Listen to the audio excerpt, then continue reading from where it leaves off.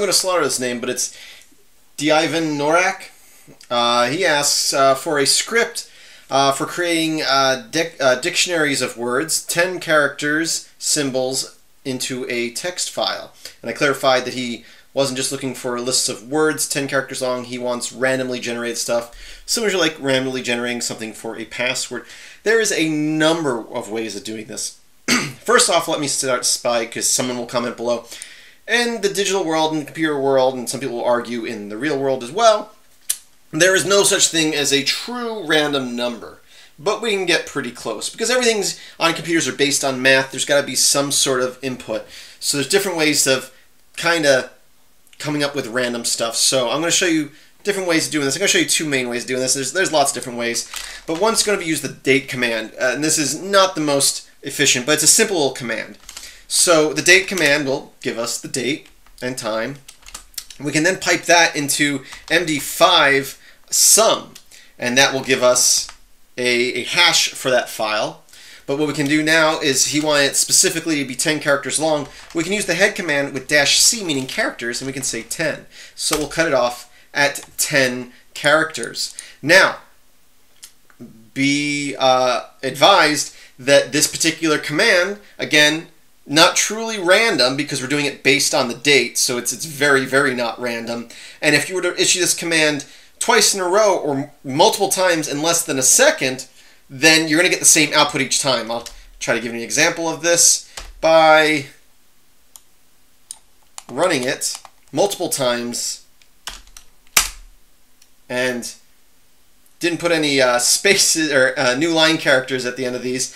But if you go 10 characters, we've got 70 here, and it goes to here. Then we got the same number again, same number again. And even if you were to wait a half a second, as long as you're still in the same second as far as the date and time is concerned, then it is going to generate the same number. So not the best option, but a quick and easy way. I can remember this command in my head.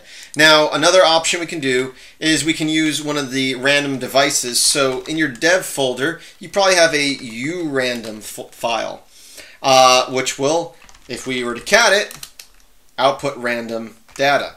Now, if this ever happens to your shell, by the way, right there, it's kind of messed up, just type in reset and hit enter, and it will reset your shell. That happens when you cat out binary files sometimes. It garbles up your shell.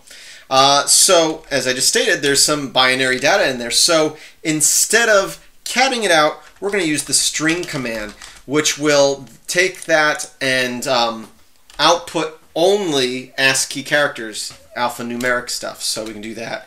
And, sorry, yes, strings, not strings. So there we go. I mean, there are some characters in there, but it's ignoring the binary data, if you will.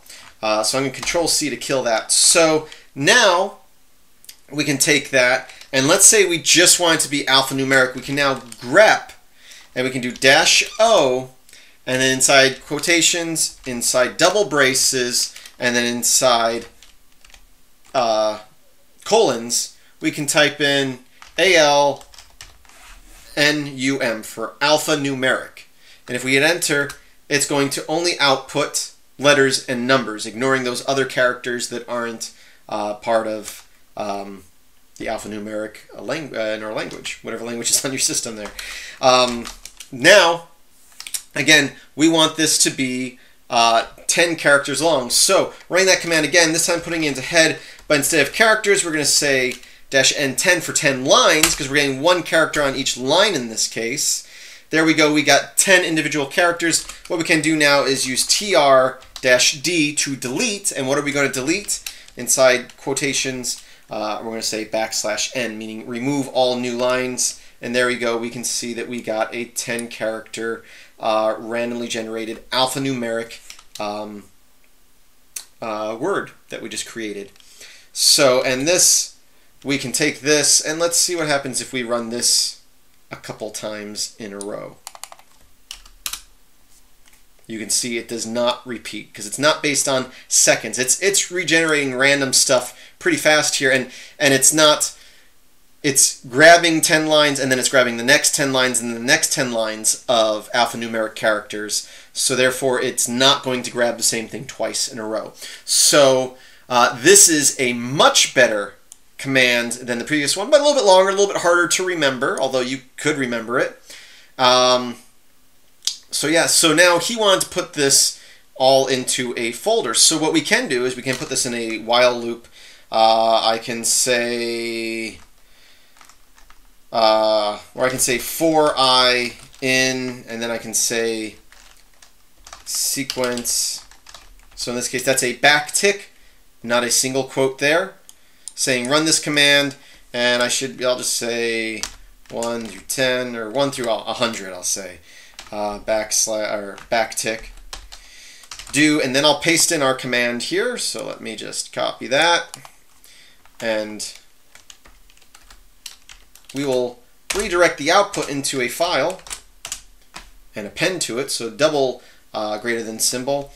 And this is still all one line, even though it's showing up as more than one, just because I'm looping around here. We will say, we'll just create a file called words, and we'll say done.